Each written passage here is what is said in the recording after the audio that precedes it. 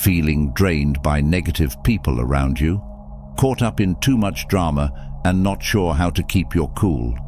It feels like every time you're talking with someone, all hell is going to break loose, doesn't it? Well, it's key to learn how to handle these tough situations smartly and keep standing strong. I'm going to show you 7 ways, inspired by ancient Stoic wisdom, to deal with difficult people without losing your peace.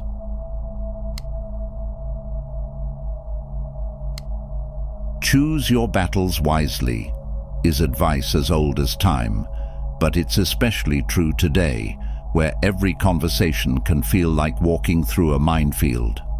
Dealing with difficult people is like trying to find your way through a maze blindfolded. You never know when you'll run into a wall. The key isn't to fight against every obstacle, but to move carefully and decide which challenges are worth your time. Many conflicts lead nowhere, just wasting your energy. Sometimes, the best thing you can do is nothing at all. Silence can be more powerful than the most eloquent words thrown into an argument. When someone is negative towards you, they're often just looking for a reaction to see if they've gotten under your skin. By choosing not to engage, you take away their power. It's not about ignoring the problem, but about not letting it control you. Your energy is precious. Spend it on things that really matter. Arguing with someone who's just being toxic is pointless, like trying to put out a fire with more fire. Instead, try asking questions that make them think, possibly guiding them to see things differently. Changing the conversation from a fight to a dialogue might not always work, but the real victory is keeping your peace and self-respect. Empathy and patience are your best tools in these situations. Trying to understand where someone else is coming from doesn't mean you agree with them, but it shows you're strong enough to look beyond the surface. Everyone is dealing with their own struggles. Being patient means you choose to respond thoughtfully instead of just reacting, which is a sign of wisdom, not weakness. Think about your interactions with tough people. Do you see any patterns? Are there conflicts you're getting into out of habit rather than necessity? Being stoic isn't about not feeling emotions. It's about controlling your reactions, putting your energy where it counts, and knowing that not every fight is worth joining. So, the next time you're about to get into an argument, stop for a moment, take a deep breath, and ask yourself, is this really worth losing my peace over?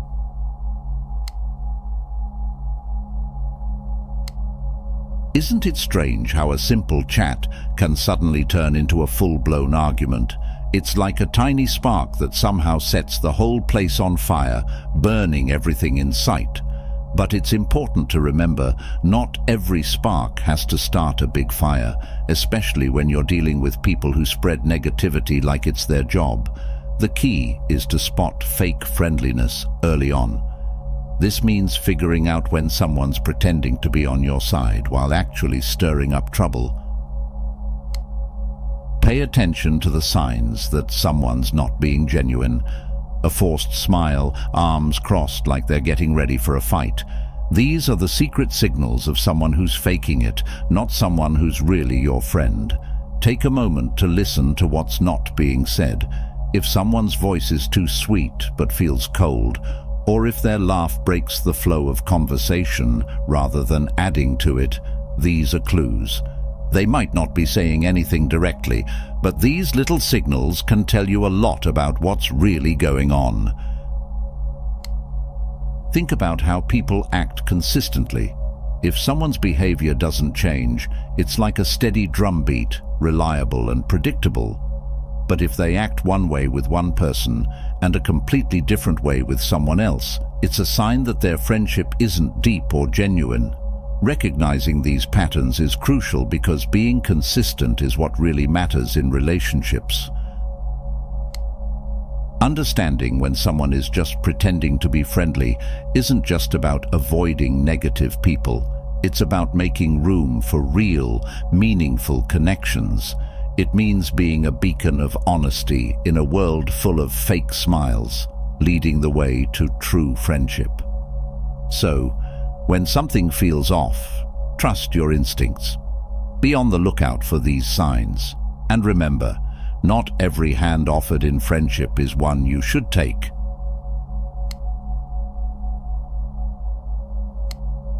Dealing with difficult people can feel like trying to find your way through thick fog. You can't see clearly, and every step feels unsure. But imagine there's a way to clear that fog, and it starts with you. It's about finding strength in staying calm and not getting rattled, no matter what comes your way. This idea comes from an old philosophy called Stoicism. Think of someone who stays calm and strong, like a mountain in a storm, even when everything around them is chaotic. This doesn't mean they don't care or feel things deeply. It means they understand that the only thing they can really control is how they react to what's happening around them. Stoicism teaches us that our true power lies in our responses, not in trying to control everything. So when we run into negativity, we tap into our inner calm. Instead of getting swept up in the drama, we take a moment to pause. Even if things are crazy on the outside, we can find a quiet spot inside ourselves. This pause helps us think clearly and act from a place of peace, not panic. It's about focusing on keeping our cool, no matter what's going on around us. And how do we do this? Through being mindful. Mindfulness might sound like a buzzword, but it really works. It helps us step back and see the chaos without getting overwhelmed by it. We don't ignore the bad stuff, but we don't let it take over our peace either. We understand that tough times are like clouds. They'll move on eventually. So, the next time you're in a tough spot surrounded by negativity, remember, you have the power to keep your peace, build it strong, and make it last.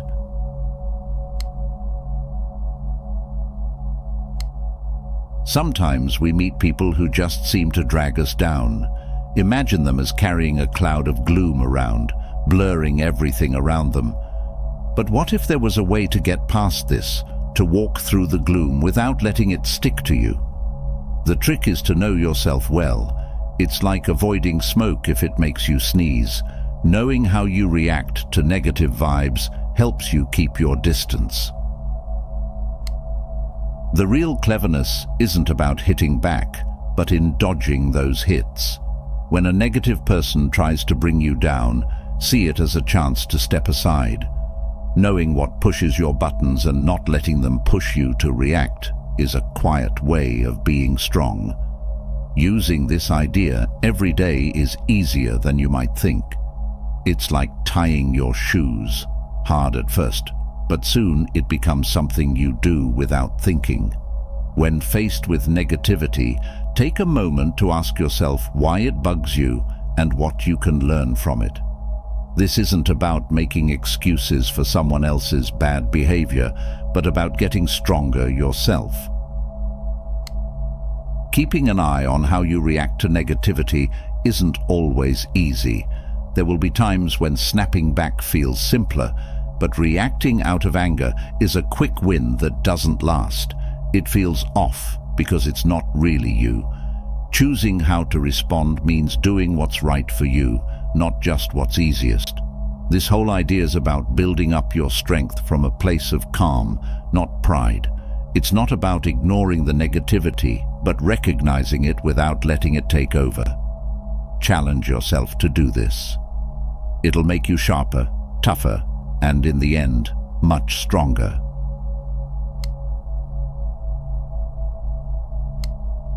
Imagine your day as a painting, with every person you meet adding their own brushstroke to it. Some people add bright and cheerful colors, making your day better.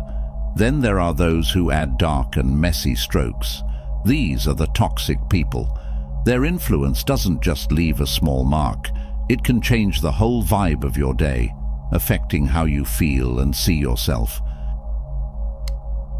Now, think about the ancient Stoics. They were really good at controlling their own minds. They didn't run from tough situations. Instead, they built up their inner strength. They understood that not every harsh word or negative attitude deserved their attention. What if we dealt with difficult people in the same calm, stoic way? It's not about shutting everyone out, but about choosing carefully who we let in. Being picky about who you spend your energy on doesn't make you weak. It means you're looking after your peace of mind. Picture your energy as something precious, like water in a desert. Every interaction is like sharing a drop of that water. Would you rather give it to someone who helps your desert bloom, or to someone who just lets it dry up under a hot sun? Setting boundaries is about using your energy smartly. It's not about being proud or mean, but about being wise and knowing your worth. It means being clear about what you will and won't accept, because your peace of mind is important and not something to be messed with. Let's think of each day as a chance to paint our masterpiece, focusing our energy on what really matters and makes us happy. Setting boundaries is really about respecting yourself and knowing that you're worth it. Start by defining your own space, not by pushing people away, but by showing where your limits are. See how it changes the way you live your life.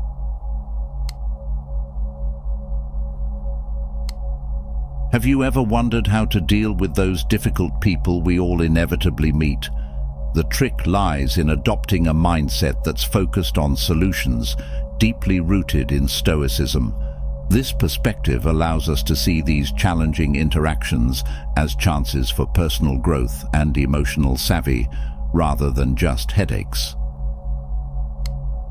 Turning the tables on these toxic situations calls for a bit of creativity. Think of it as playing chess. You need to be several moves ahead, predicting responses without getting emotionally caught up. It's about listening more than talking and keeping your cool, a skill many admire but few truly master. This kind of strategic thinking helps you stay calm and not get dragged into the turmoil. Being adaptable is crucial here. It means staying true to your principles while handling the tricky task of dealing with difficult people. Imagine you're like a tree. Your roots are firmly planted, yet you bend in the wind. You move with the gusts of negativity, but don't break. This resilience not only strengthens your character, but also prepares you to weather any storm. Now, I want you to think, how do you react to negativity or manipulation? Remember, you might not have control over the presence of difficult people in your life, but you do control how you respond. By adopting a stoic, solution-focused mindset, you're not just sidestepping negativity, you're actively crafting a life filled with peace, resilience, and dignity. Remember, in the bigger picture, it's not the hurdles we face, but how we navigate them that truly defines us.